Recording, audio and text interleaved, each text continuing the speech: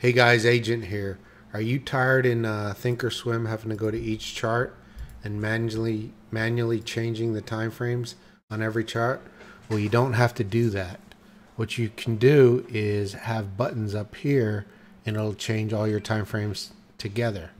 So how do you do that? You go to Settings, General, My Tools, change this to on each chart and hit OK.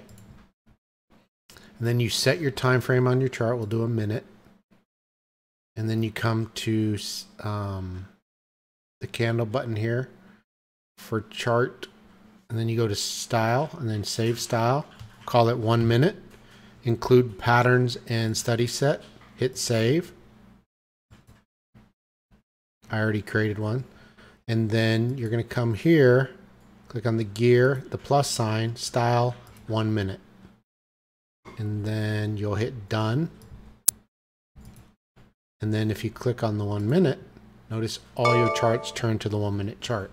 If you click all your charts will turn. And if you click here, it'll just apply to your one chart. All right, guys, I hope that helped. Thanks again. God bless.